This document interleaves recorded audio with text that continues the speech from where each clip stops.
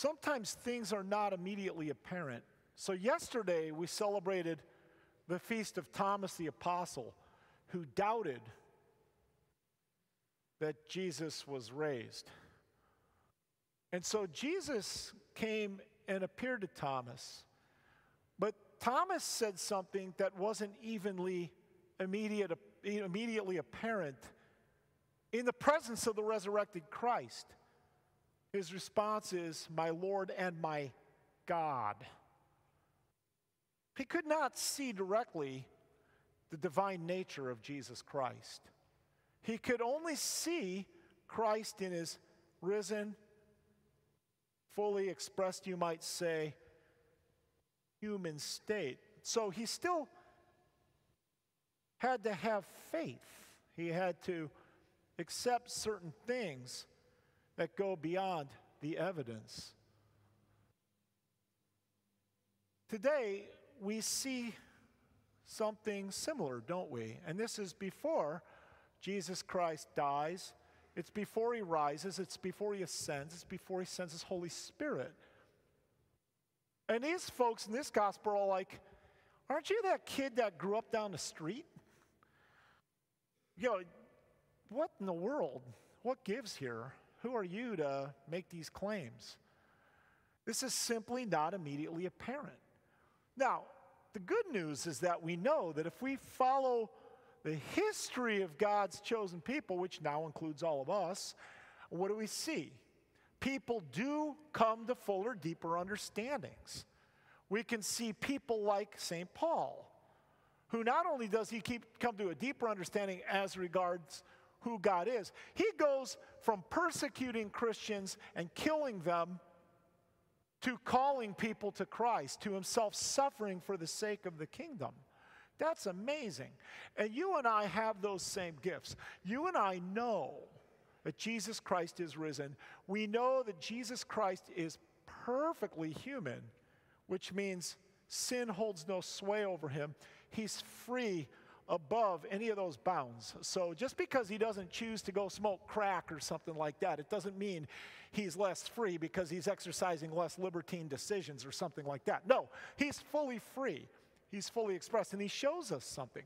Now, this is important to keep in mind because we find ourselves celebrating this interesting experience called the United States of America. We celebrate this interesting experiment every 4th of July. Unless you think what I'm about to preach, lest you think I don't love my country, no. When we properly love, we want the best for the beloved. So I just want you to know that you're going to hear some things that may challenge you wherever you are on the political spectrum. Not because I'm trying to be a provocateur today, but because I think it's important that we look at our country in a fuller light of some things we know through divine revelation and reasoning based upon that divine revelation. There's a couple things we know. We know something that John Lewis knew. Did you know that John Lewis, when he was a kid, he was so poor, but he so much loved going to church, he'd go home from church and he'd preach to the chickens. That's pretty awesome. And then he's the same guy that ends up leading important marches during the Civil Rights Movement. Edmund Pettus Bridge being one of those places across which he led a march, and people paid a price for that. And you would also rightly recognize that if you read historians who are kind of really more up to date now, they're kind of sharing inconvenient truths, that if you go back about 400 years, you look at like the West Indies Company, some of these companies out of places like Portugal, France, more recent Johnny's come lately, would come a little bit later, like England, that slave trade, treating certain members of our race, our species, we have one race, it's a human race, we're being treated as property. And we saw that kind of get codified into laws based on some philosophical major premises that were flawed. And so problems followed to where for a good chunk of our country's history, we had certain members of the human race that we're treated as less than fully human. And we're treated as objects and sold and held as property. Now, this hasn't ended. It still happens today in many forms. Now, that's one aspect. We could also look at the native, or I like to say the indigenous American experience between a variety of tribes over which we ran roughshod and just did a land grab, just took their land away. Now, unless you think I hate my country, I'm a paratrooper, I'm a veteran paratrooper, I'm a veteran naval officer. I love my country. But our country is flawed, and our country is somewhat beautiful. Because it's also true that in this country, we have a certain ability to pursue happiness. But we're told that all men are created equal. Created, interesting. We're not our own creators. All men, we could rightly recognize today, all people. Imagine, it's not that long ago that women couldn't vote. It's pretty shocking, right? For people growing up today who might not know their history. Imagine your mom not able to vote. That's pretty shocking. All kinds of interesting things. So who do we include? I think in terms of we can look at issues of racial justice and equity, but we can look at that and say, wait a minute, didn't Father Chris just say we're a single race? Absolutely. To say otherwise, to say that somehow in God's creative act, he built certain things in so different between certain people of our race who look different or have different attributes or are somehow not quite on par. Now, those are attributes. We could talk about human attributed dignity, and that has its place, right? If there was no recognition of attributed dignity, we'd have no promotions at work. In places like the military, we wouldn't have something like Medal of Honor. So attribution's not a bad thing, but it's not at the depth. It's only a certain aspect of the human condition. Intrinsic dignity, now that's a radical point of equality. Now, where this rubs on what some might perceive as the opposite end of a political spectrum is when we talk about wanting to define members of our species as not fully human or not persons until certain attributes are actually in play. So, for example, there are parts of the world today where infanticide is legal, just like there are parts of the world today where a caste system is very well in place.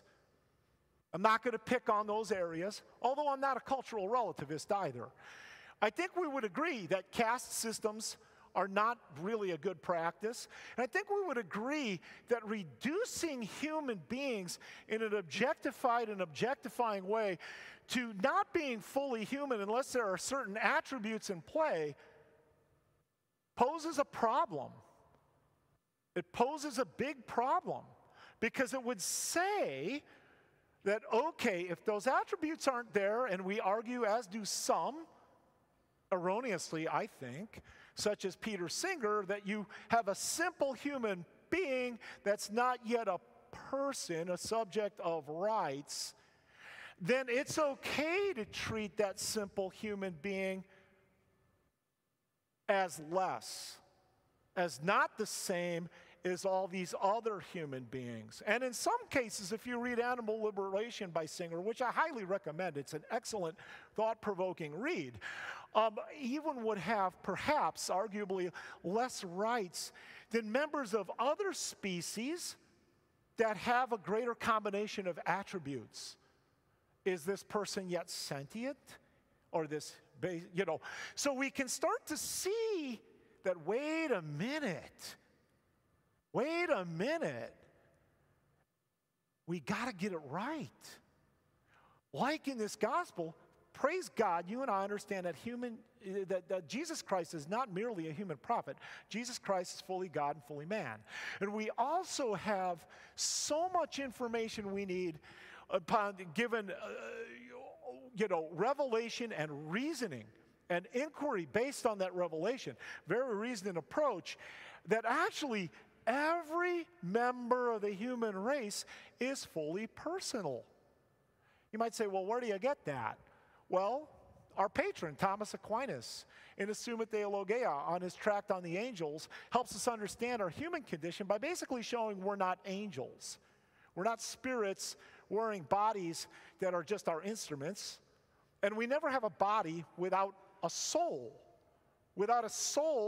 that goes with its species, its specific difference.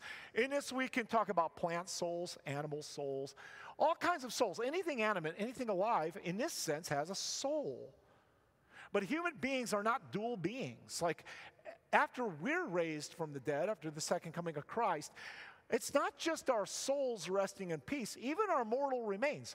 Whether I'm burnt, whether I become shark food, whether I'm buried and embalmed, whatever's left of my mortal remains, and this is all great mystery, but we know that too will be raised together with our souls. We remain human. We'll be glorified, fully glorified humans in heaven. That's our goal. And the goal of us is to bring everybody on board. We want to be maximally inclusive. That's the reality. So to love our country is to love our country, to want the best for our country, even with its imperfections, even with its sins. Hey, to enslave people, that's sinful. To run roughshod and take their land, that's sinful. There are things, right? Without demonizing necessarily, without like starting World War III, but we know we've got to pray. And we know we've got to work toward that. And we know that in the fullness of these truths, these inconvenient truths in some ways, we should speak, we should engage, and we should be engaged and be engaging. Bottom line, wherever I happen to be, whomever I am on the political spectrum, I might be somebody who believes in bigger government solutions. I might be, in a sense, left of center. That's okay. I can be left of center and pro-life. I might be somebody right of center. Well, if I'm right of center, maybe I need to remember, be a patriot, love the country, don't be a nationalist. Don't, so be thinking about that in terms of the fact that we are all God's children. God's call to salvation is universal. He wants everybody, and He wants us helping others know His presence through the way we walk, through what we talk, through what we do. Praise God, we've got so many good folks in this parish doing so many good things on so many levels. Maybe today, just take a moment to be grateful for that and remember to pray for our country. We love our country while recognizing that our country is not perfect, and yes, we still have quite a ways to go. Amen.